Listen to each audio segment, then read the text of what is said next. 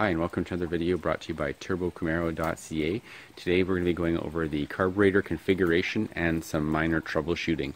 I'm not a carburetor expert, however I've watched enough YouTube videos now and have enough previous experience to be able to diagnose most carburetor related issues, and I have one here that I'll go through with you. First, you can see here it's a Holley 600 CFM double pumper with mechanical secondaries. I've removed the choke. As you can see here, it's just sort of fast idle is just sort of kicking around there, and otherwise it's set up generally correct, but keeping in mind that this is the straight six Chevy 250 engine, so this carburetor is on the very large size for it. That being said, if you looked at previous videos, you'd know this has been recently rebuilt. It's got a sort of a mild cam in it, at least for this engine, and it's ported and lumped and everything else, so the flow is better than average, but that being said, it's still a large carburetor. So what I want to do is just sort of bring it back to basics. I want to go through this thing as if I had not just rebuilt it and just make sure that everything is set correctly. I'm mostly interested today in transfer slots configuration, because it was originally set in the 30 to 40 thousandths range so that the little transfer slots were square like they should be. However, I've played with the idle so much and the timing that I think I've actually got them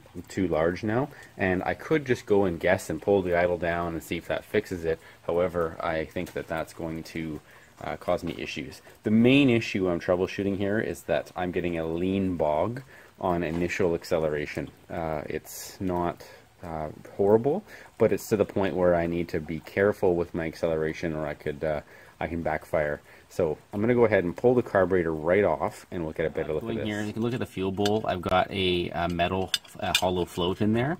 They're great floats. I think they're the best floats actually, except they're not the best for turbocharge application, because these metal floats are known to compress under boost, and of course if that happens, you're going to have all kinds of issues with everything, all levels of driving. So the black nitrofill plastic floats a little bit more expensive, and they do get fuel soaked over time, but if you can get a set of those instead of these for boosting, you'll do just fine. I'm going to probably swap these in before I reassemble. Coming down to the carburetor here, you can see I just got the body and plate just on a little stand here. I'll do the best I can with one hand, but the transition slots I was talking about earlier are these little black squares right in there. You can see there's a little black square right there, right in front of my screwdriver. It looks like a piece of dirt probably, but see if I can give you a better shot right there. Now that is actually a pretty good configuration. However, I've already adjusted it. It was probably about twice that size, so instead of a little square, it was more of a longer rectangle, which isn't bad, but for me, I'm having idle issues with either it being too rich and then coming off of idle into acceleration, I was getting a lean bog. Now basically the richness is being, in addition to the idle circuit, I'm getting too much fuel from that because it was too long, and then when you go to hammer the gas, you're not getting the full power from this because it was already running in idle, and you end up with a lean bog because the accelerator pump, what would be here, it doesn't have enough to keep you, I guess, in the proper fuel range. That's how I generally understand it. So that being said, I've adjusted this, and then on this side I've done pretty much the same thing. Now this is again mechanical secondary. These don't need to be open, but if you look hard there, I don't know if you're going to be able to see it, right in there, I've got the transfer slot on that side just slightly exposed, and you can adjust that one by turning the little flathead screw that's in here. That allows you to adjust the secondary plates, and of course the idle screw that's right here does, from the other side, does the primaries.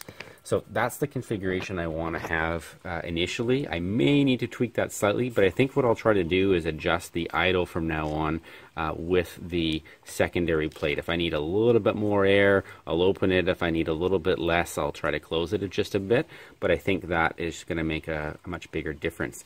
As far as the rest of the carburetor goes, I've got the orange cams, or they might be red actually originally, in there, and the normal, just a smaller size accelerator pump, none of the major ones. I had a throttle plate issue here. It was just a hairline crack. I didn't like it, so I JB welded that a while ago. And same thing was with this here. I saw this in another video. I think it goes back to a forum post by a guy named Hanger. He made a thing here that says that this is where the choke would gone here. Then the plate across here, and then there'd be a lever that goes down. Now I plugged that hole with JB Weld. I went a little bit excessive. To do that, I just put a piece of tin foil underneath. I should have shoved it up in there, and then poured some in from the top.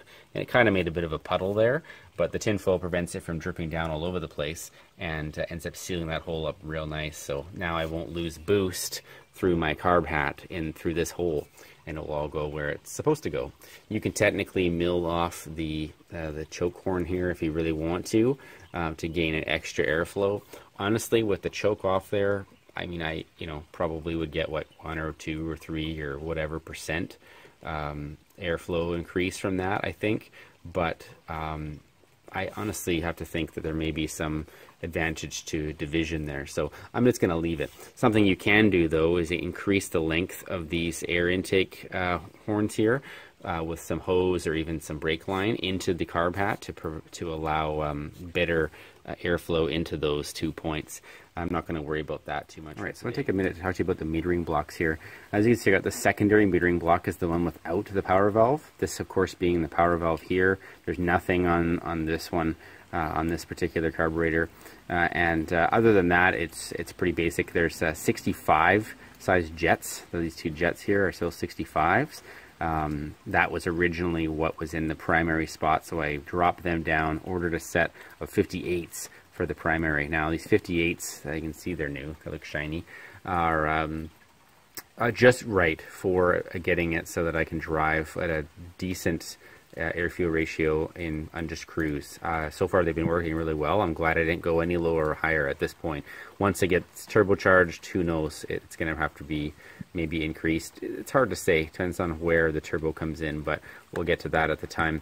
Power valve is a 10.5. I get between 18 and 20 inches of vacuum at idle, which is great, but the 6.5 that this thing comes with, unfortunately, just wasn't going to cut it. So this 10.5 was put in. I probably could have gone with a 10 or even maybe a 9.5, but either way, this opens when I need it to and is working well for now. It's quite possible that I'll make some configuration changes and maybe I'll even get the vacuum up enough that the 10.5 will be just perfect. But for now, I'm not overly worried about it as long as it opens, whereas the 6.5 would never open. I'd never go below 8 or 9 inches of vacuum. So something I do want to show you here, I'm going to try not to mess this up for myself, is I had to change some things. Now, like I said earlier, this carburetor is massive for this car, so I was getting way too rich of a mixture at idle.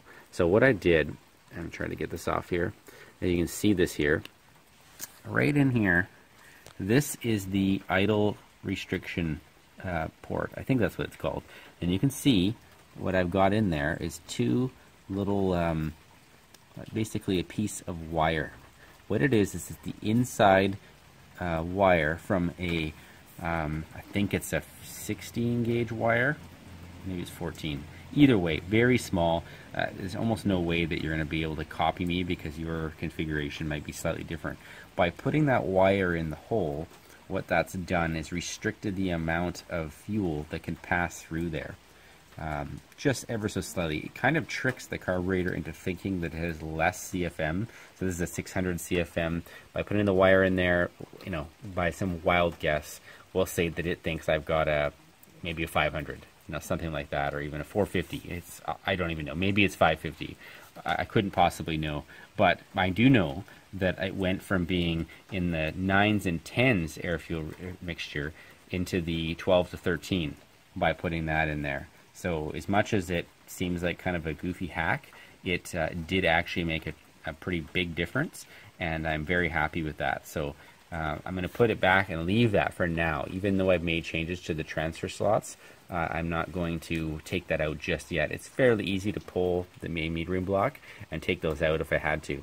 Of course, you could use thicker pieces of wire, or even thinner if you could find them, and that would allow you to customize your air fuel mixture just that much more than what these these will do on the outside. All right, so the black nitrofill floats are installed. It's just basically 2 screws. You have to remove the needle and seat to get them out, and then you just pull them out, and they come out as an assembly that looks, well, something like this, I guess, but of course black. Once those are put in, to adjust them, you have to get them so that they're basically level, because when you have it in the car, you want it so that the fuel level is right below this sight plug here. So to do that, for just a guess way to do it, turn it upside down, and that should be level. You can see here it pops up and down. So to get that level, you just basically loosen this lock screw here, and then you adjust the nut below it. If you basically screw it down, it'll raise it up. So what you do is you just turn it upside down and just tighten the nut there, and it will raise this up. And you just want to get it so that it's raised up to be about level like that. You don't want it down further. And as long as your spring is good, you should be fine, and that's that. So you just do that to both fuel bowls, and that's that setting. Next setting you can do without anything is the idle mixture screw. That's that screw on the side there. This carburetor has one on each side of the main block, but none on the secondary. Some have a 4-point idle screw thing, 4 screws, but this only has 2. What you have to do to get this just right is basically tighten them all the way in gently. You don't want to damage the tip of the screw because it's kind of like a soft point. And then once you get it all the way in, you just turn it out 1.5 turns. So 1.5 complete turns. What I usually do, I'll try to show you here, is I get it tight and then I go basically 3 half turns. I do the 1, match it to the same spot on the turn, and then I do 2, match it to the same spot on the turn, and then 3. That makes sense to me. You can do 1.5 complete turns, or you can do 3 half turns, whatever works for you. Do that to all of the idle mixture screws, and that'll be a good point for starting the car. Doesn't mean you're going to end up there by any means, but just keep in mind that all of the screws have to be adjusted the same for a consistent feed. So we're going to go ahead and put this back together now and tighten it up on the car, and we're going to see how it works. All right, so last adjustment we'll do before we start the car is just the accelerator pump. Not going to make a big difference in starting the car, but these little levers here, when you pull the throttle, they press down onto this lever, which presses up on the diaphragm on the bottom of the fuel bowl, which squirts some fuel. Now, what happens to me usually is when I put it back together, especially on the primary side, because I can't see it, I forget about the lever and I let the lever just sort of flop upwards, and then this just is dangling there, and then it doesn't do anything for you.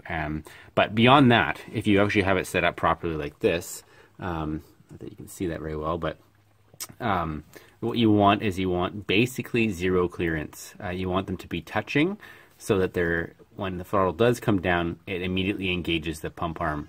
You don't want any kind of gap between the two, or else you're going to have a delay there, which is going to cause problems with acceleration. So as long as there's no clearance, you can adjust it. So there we go, it runs. So all you can do is you can adjust the idle screw from underneath here like this, or the one over there, but you don't want to play with them too much because you don't want to affect the transition slots. You can go ahead and use a timing light, and you can adjust the timing to affect the idle slightly. I think right now I'm running at about 8 or so initial timing, and I'm pretty close to 36 or so complete timing. So you hear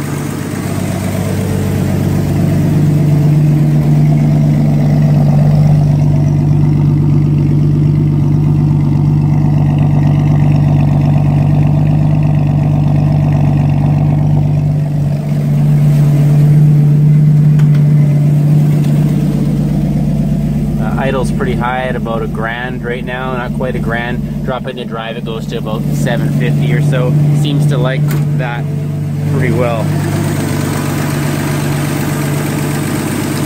Again, thank you very much for watching. You can check us out on Twitter and Facebook, and please subscribe on YouTube.